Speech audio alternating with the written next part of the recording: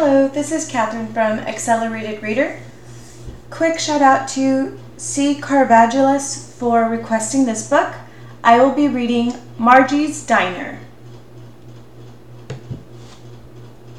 Everyone in town knows Margie.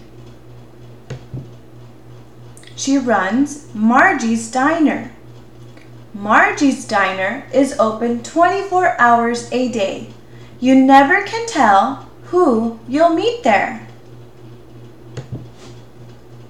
The breakfast crowd starts coming in at 7 o'clock. Mr. Ross is in a hurry. He flips through his paper, sips a cup of coffee, and waits for his breakfast to be served. A vacationing family comes in for a big breakfast. They'll be driving 300 miles before they stop again. Joe has a truck route. He drives through town twice a week, and he always stops at Margie's. Feels good to be off the highway, Joe says, climbing up on a stool. I'll have my usual, Bill. Bill, the short order cook, is behind the counter. Saw you coming. It's almost ready. Margie has to feed all these people. Bill is busy at the grill, frying bacon and sausages, flipping pancakes, and stirring hash browns.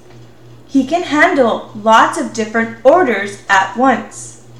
Bill can even crack an egg with one hand. The baker has been working since midnight, making muffins and donuts, cakes and pies. Now her shift is over. You've done it again, Margie says. Everything looks delicious. See you tomorrow. Out front, breakfast is going just fine. It's still early, but Margie is already in the kitchen, preparing for lunch and dinner. A waitress rushes in with a tray full of dirty dishes. We'd better have these washed right away, Margie, she warns. It's really getting busy out there. The diner is a cozy place. On cold mornings, the windows steam up. The smells of coffee, cinnamon buns, and sausages blend together. At Margie's, you can get good home cooking. Bill pokes his head in the kitchen doorway. Margie, can you give us a hand out front for a while? When things get busy at the diner, everyone pitches in. They even take turns at the cash register. When the breakfast rush is over, Bill sits down to have a cup of coffee. This is the first break he's had all morning. Margie takes her break at the same time. She sits in a booth working on bills. When a delivery truck pulls up out back, Margie's break is over. It's almost noon. Bill prepares the grill and carries a batch of meatballs to the steam table. The waitresses refill the salt and pepper shakers and place fresh bottles of ketchup on each table. Margie writes the lunch specials on a chalkboard. Now they are ready for the lunchtime crowd. Mike, a policeman, comes in and swings onto one of the stools at the counter. Well, Mike, if you're here, it must be 12:15, Bill says. Your burger is already on the grill. What a busy place. There's hardly an empty seat to be found. A gang of construction workers go over some blueprints while they wait for lunch to be served. A newspaper reporter eats his soup of the day, tomato, and leafs through notes for a story. For the past 2 weeks, a telephone company crew has been repairing cables nearby. Margie's Diner has become their favorite lunchtime spot. "Hey Margie," the crew boss says. "We think you made the best French fries in town." After a while, the lunchtime crowd thins out. Now Margie has time to phone her suppliers with her weekly order. She needs 195 pounds of flour, 60 pounds of bacon, 125 pounds of sugar, plus sausage, chopped meat, vegetables, milk, eggs, ice cream, and more. You use up lots of groceries when you feed as many people as Margie does. One of the waitresses is printing the blue plate special on cards for tonight's dinner menus. She turns to the booth behind her. "Gee, you have a lot of books today, Molly." Margie's daughter, Molly, comes in every day for an after-school snack. This time, Margie brings her a steaming mug of hot chocolate.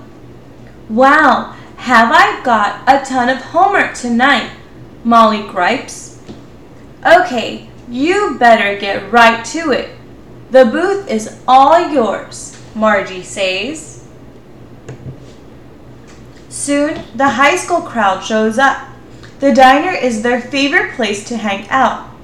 They drop quarters into the jukebox and turn the music up as loud as they can.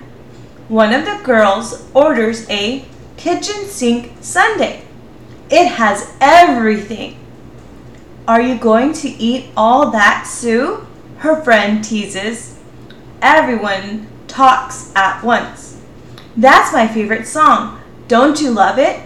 Can you believe that history assignment? Are you going to the game on Saturday night?" By 5 o'clock, Bill and the waitresses are ready to go home. They've been on their feet for hours.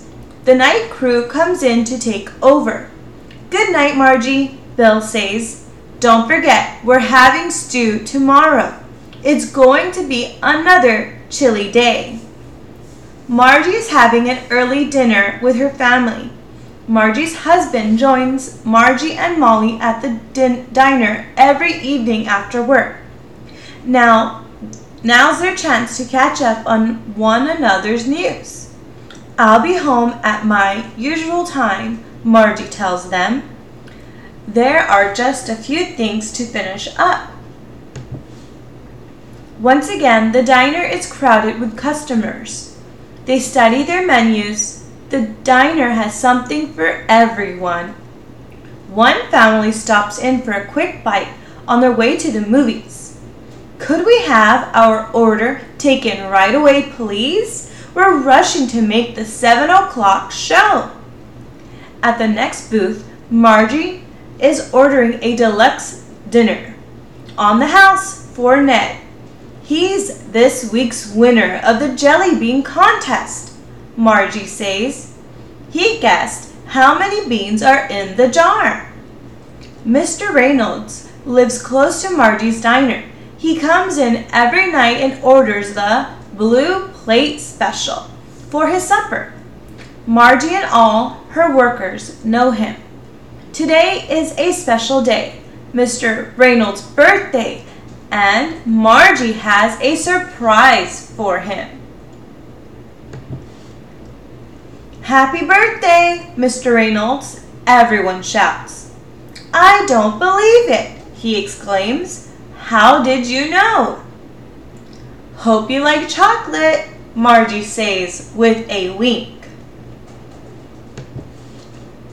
At last, things slow down. Margie checks her list of supplies for tomorrow. Are there clean aprons? Are there enough paper napkins? She takes a turkey out of the freezer to thaw.